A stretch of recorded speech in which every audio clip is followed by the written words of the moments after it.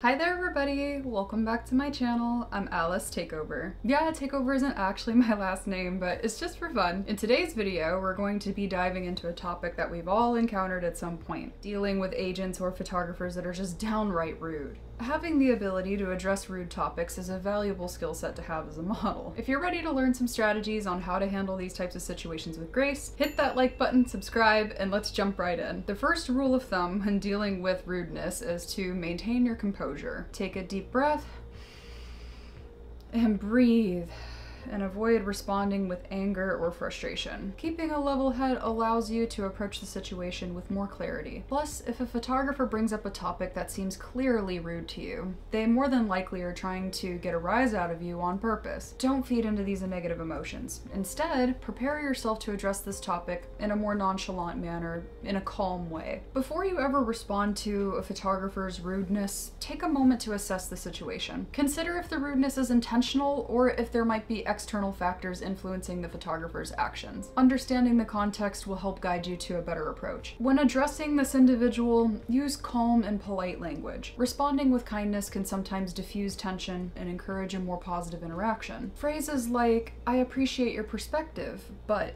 can help keep the conversation more civil. It's essential to set boundaries when faced with rudeness. Clearly communicate what behavior is unacceptable and express the expectation for respectful communication. Establishing boundaries helps create a healthier dynamic overall. A great example of this is if a photographer brings up that they've seen your work on paid fan sites. This is an unfortunately common rude opening line for a photographer to bring up to a model. If I'm not so offended that I end the photo shoot right away and leave, I will tell the photographer that my fan sites are not a part of my modeling work, and that this is an irrelevant topic to bring up, and to not bring it up again, because I'm not there to film paid website work. I'm there to model for their project. Not every rude comment or action requires a direct response. Choose your battles more wisely. Sometimes it's more beneficial to just let minor incidents slide rather than escalating the situation further. I just simply choose to ignore a photographer's comments when they're clearly not all there.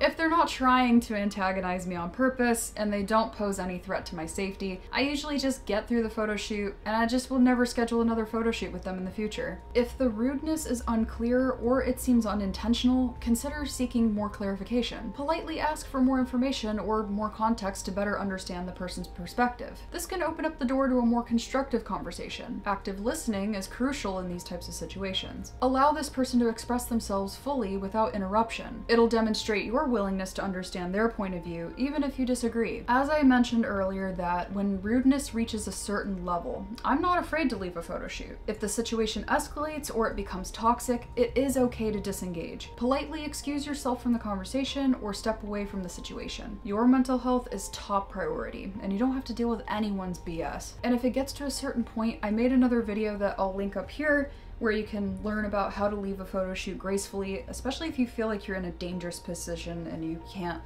feel like you can leave in a safe way. I have some advice on that as well. It's in this video I'll link up here. To summarize all of that stuff, dealing with rude photographers can be challenging, but approaching it with grace and assertiveness is going to help lead to more positive outcomes. If you found these tips helpful, feel free to give this video a thumbs up, and feel free to leave your experiences down in the comments down below of photographers that you've ran into that are a pain in the butt and how you went ahead and dealt with their rude behavior. And feel free to subscribe for more discussions on navigating the modeling industry's challenges. Until next time, take care, and I'll see you on the next video.